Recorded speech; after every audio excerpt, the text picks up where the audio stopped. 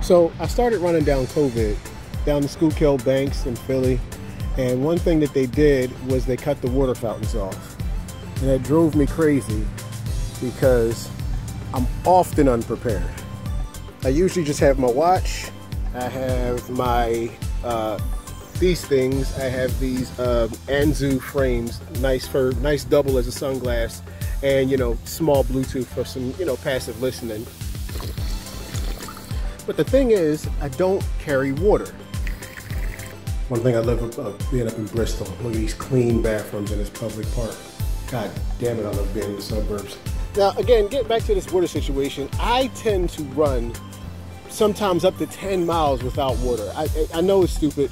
I just have this thing, what got me into running was David Goggins, and David Goggins is David Goggins, if anybody knows who David Goggins is, from the Can't Hurt Me book, and from his craziness on YouTube, or any other social media thing that he uses to promote his book. Yeah, I just kind of felt like that, like, oh, you're not man enough if you don't have any water. You need some damn water. You need some water with some salt in it. That's what I learned. But I have ADHD.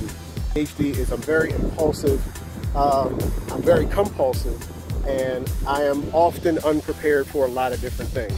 All of that will tie in a second.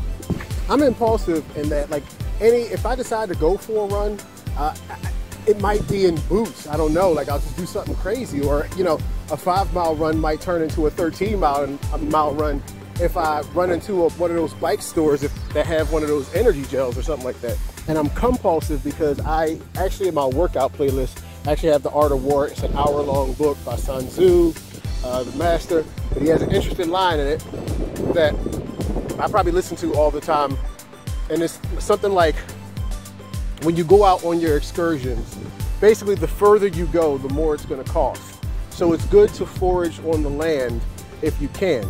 But if you have to forage but basically, if you spend money outside, if you spend money abroad, it's equal to like 10 times greater in your house. Now, I'm going to kind of equate that in a weird way to, budget and savings, because, a lot of times when I go out running, I either need energy or electrolytes. So the typical Gatorade at a Wawa is about, it's about, is it about $2.50? And then the typical energy drink, I like the Jocko energy drinks because they do give you a nice pep. It's about, $3, $3.30 or something like that. And while you're at it, you get a protein cookie. So I'm out $5. That's $5 that could have been spent in my house, for instance.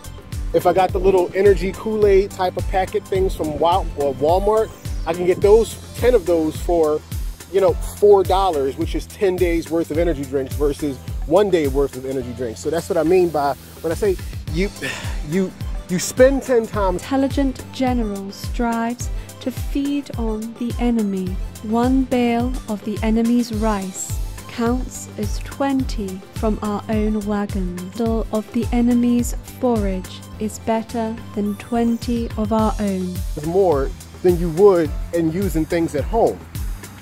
And that's okay. That's okay if it's like a life or death situation. I often keep a credit card on my watch, and just for identification purposes in case I get myself in a jam.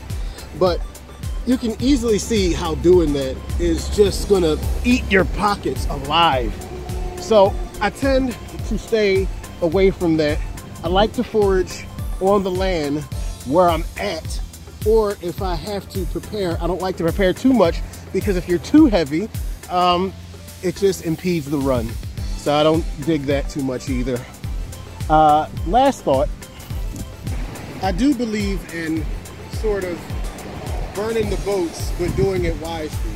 One of the days that I got into running long distances is to go as far as I possibly could and, not have a way back. So I've always kind of thought strategically, especially when it comes to time savings, on exactly how far I want to go and if my body will take me that far. But if it can't, there should be Uber on watches.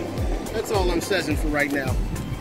Thanks for listening to me. I've been Patrick with Zenith Training, and I'm going to try to make videos as much as I can. If I can make them good metaphors and stuff like that. I'm just a dude Hey. Anyway, thanks for listening to me, guys.